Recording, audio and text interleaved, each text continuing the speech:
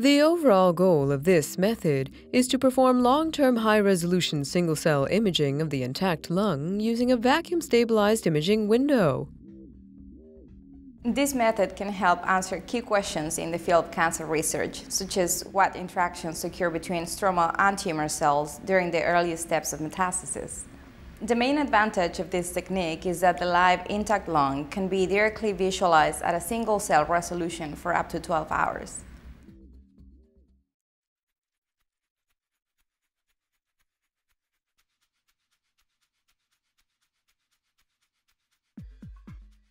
Begin by tying a 3-inch length of 2-0 suture to a tracheal catheter 1/4 inch above the bushing with a double knot. Then, apply eye ointment to an anesthetized mouse's eyes and use depilatory cream to remove the hair from the left side of the animal from the midline of the chest to a quarter of the back and from the axilla to just under the rib cage. Clean any excess lotion and sterilize the exposed skin with 70% ethanol. Next, intubate the animal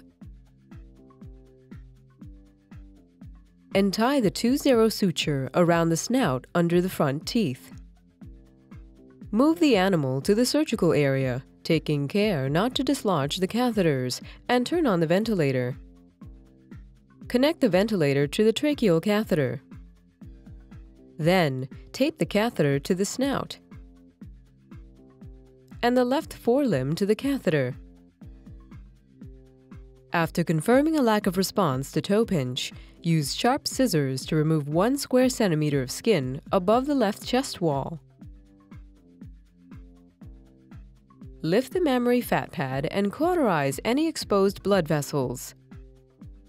Next, resect the fat pad and remove the muscle layer down to the rib cage, taking care not to cut the axillary vein at the base of the forelimb. Use forceps to lift the 6th rib. Then, holding the sharp scissors at a shallow 5-degree angle, cut the rib near the edge of the opening in the skin.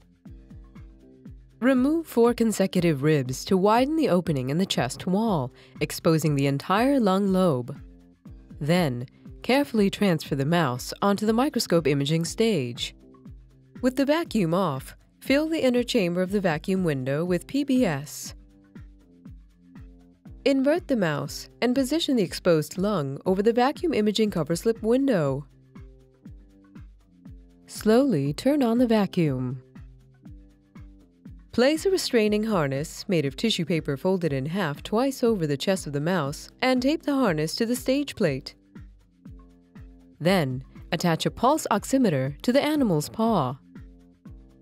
Then, place the environmental chamber on the stage and turn on the heat to maintain the mouse at a physiological temperature.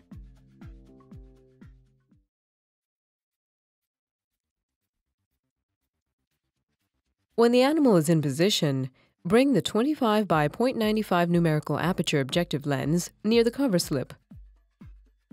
In the epifluorescence mode, view the FITSI channel and bring the lung tissue into focus. Next, load a sterile syringe with 100 microliters of the tumor cell suspension, remove the syringe of PBS from the tail vein catheter, and connect the tumor cell syringe. Slowly inject the tumor cells into the tail vein. Then, reconnect the PBS syringe to the tail vein catheter and locate the tumor cells throughout the lung tissue via the microscope ocular. Now, replace the PBS syringe with a syringe loaded with 100 microliters of rhodamine dextrin and slowly inject the dextrin into the mouse via the tail catheter.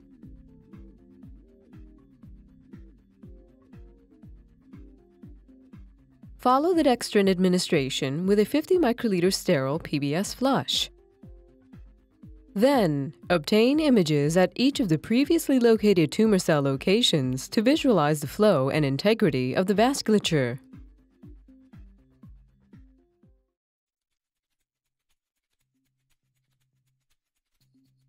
"24 hours post-injection, single tumor cells can be visualized interacting with macrophages and monocytes within the vasculature. The stability of the imaging is such that sequential Z-stacks of the field can be acquired and a three-dimensional reconstruction can be generated. Here, a 5x5 mosaic of imaging fields covering an 890-micron field of view over 205 minutes at 15 microns below the surface of the lung of a single metastatic lesion 12 days post-injection is shown. Despite the large field of view, the high resolution of the underlying frames composing the mosaic enables the capture of subcellular events, such as the mitosis of a single cell as evidenced by chromosomal separation.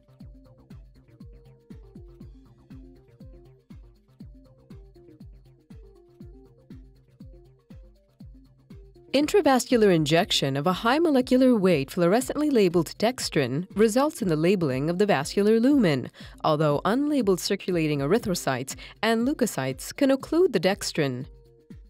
In the small capillaries of the lung, this occlusion results in a flashing of the dextrin signal and a loss of definition in the vascular boundaries.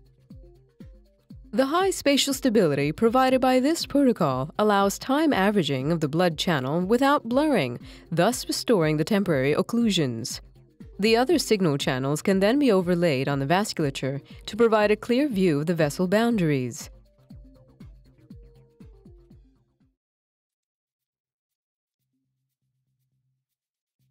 Once mastered, this technique can be completed in about an hour if it's performed properly.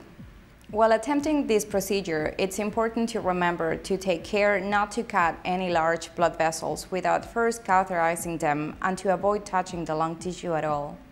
Following this procedure, the earliest stages of tumor cell dissemination and proliferation can be visualized. After watching this video, you should have a good understanding of how to perform intravital imaging in the intact lung with a vacuum-stabilized imaging window. Thanks for watching and good luck with your experiment.